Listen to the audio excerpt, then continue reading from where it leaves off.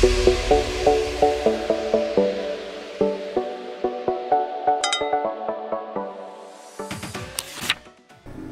ka bang dark spots, fine lines, blotchiness, redness, irritation sa iyong skin? Then this video is for you. And please keep on watching. Hey guys! Welcome back to my channel, and for today's video guys, I will be sharing my thoughts and review regarding niacinamide and licorice root extract in skincare that these two products by Luxe Organix has. And these are the Luxe Organix Whitening Repair Essence Toner and their Miracle Repair Serum. So before we head on to the product review guys, let me give you an overview of what niacinamide is all about. Aside from being well known as skin lightening for dark pigmentation or dark spots caused by acne marks, it is also used for those who have eczema.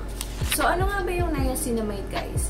Niacinamide, it is widely used and very versatile product in all skincare nowadays guys. Actually, mas sumikat yung niacinamide sa mga K-beauty. Pinasikat siya ng K-beauty. Meron tayong niacinamide sa ating toner, sa serum, sa essence, sa ampule, sa ating facial wash, sa ating gel, moisturizer, and everything actually meron ng niacinamide because of its beautiful effect on our skin.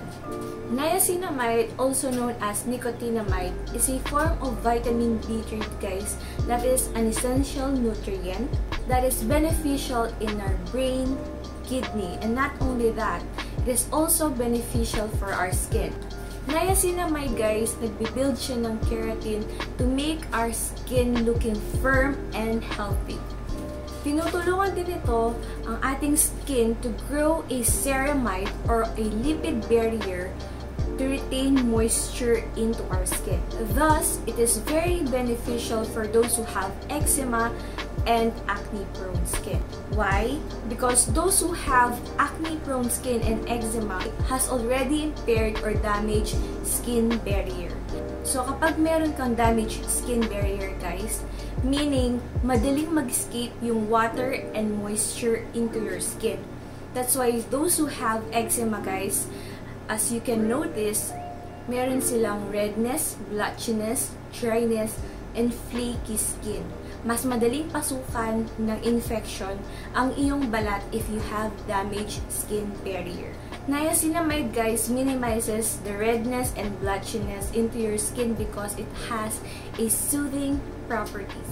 It also minimizes the pore appearance by regulating the oil production in our face. If you have large pores guys, large na talaga yan. And then if you have smaller pores, then you are gifted, ganyan na talaga yan.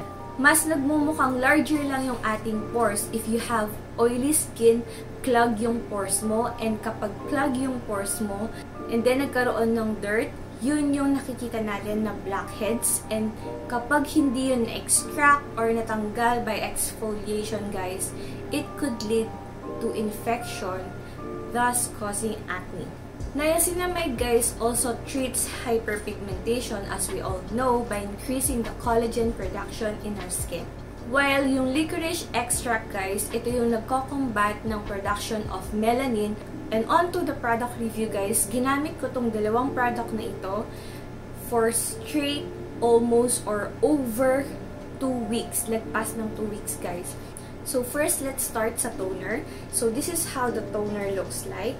Just like your typical toner that has screw cap opening. And this one has 150 ml amount of product. And both are made in Korea. So both also is alcohol free and paraben free.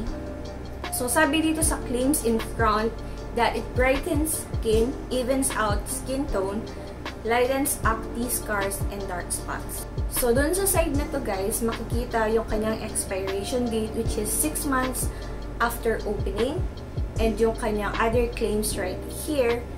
And dun sa other side naman guys, nandun yung how to use, sun alert, caution, and yung kanyang ingredients. What I do love about Luxe Organix guys is that they always remind us to put our sunscreen na kahit anong gamitin mong skincare, you always have to put your sunscreen. So let's start guys dun sa kanyang scent. So this one has a mild floral scent.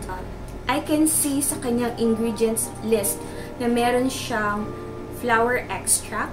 Thus explains yung kanyang scent. And then when it comes to consistency guys, this is the type of toner that is watery and runny. Hindi siya viscous guys. Hindi siya malapot. And easily absorbs by the skin. Pero ito yung type of toner that is also hydrating kasi hindi siya kaagad nag-evaporate or nawawala sa iyong skin. It leaves a film, a moisturizing film that is still very comfortable. And by the way guys, ginagamit ko yung dalawang product na ito on my nighttime routine. And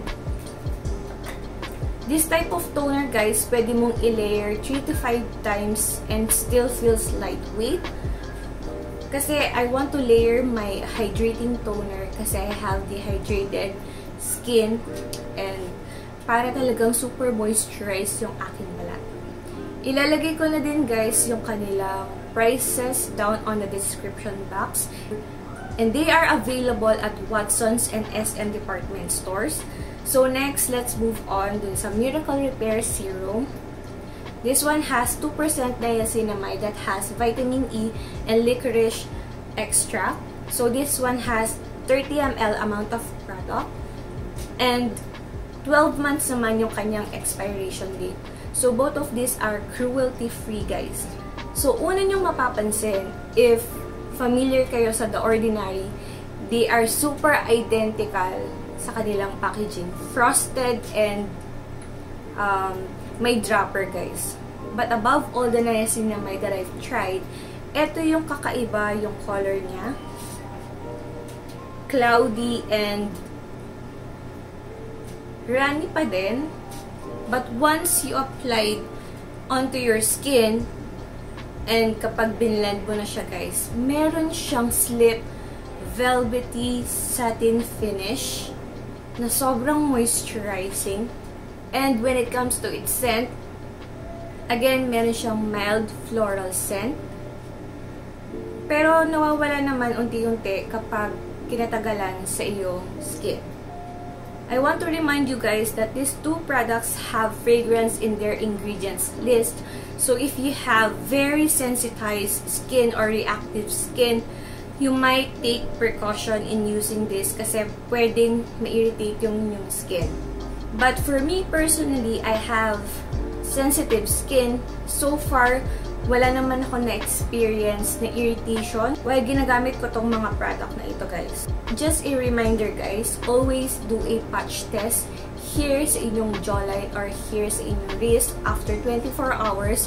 If walang nag-appear na irritation, then you can continue to use the product. So I'll be inserting a photo of me before and after and during na ginagamit ko yung mga products na ito guys.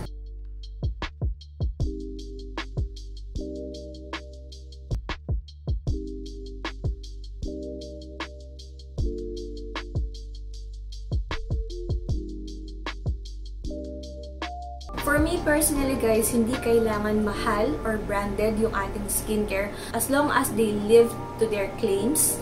And this one guys really works for me. And a disclaimer guys, again and again, magkakaiba tayo ng skin type. Pwedeng ito nag-work sa akin at hindi mag-work sa inyo and vice versa. So use it at your own risk and always do your research guys before trying a product. If na-try mo na tong products na to guys, please do share on the comment box below. And don't forget to like, share, and subscribe to my channel. And see you again on my next one guys.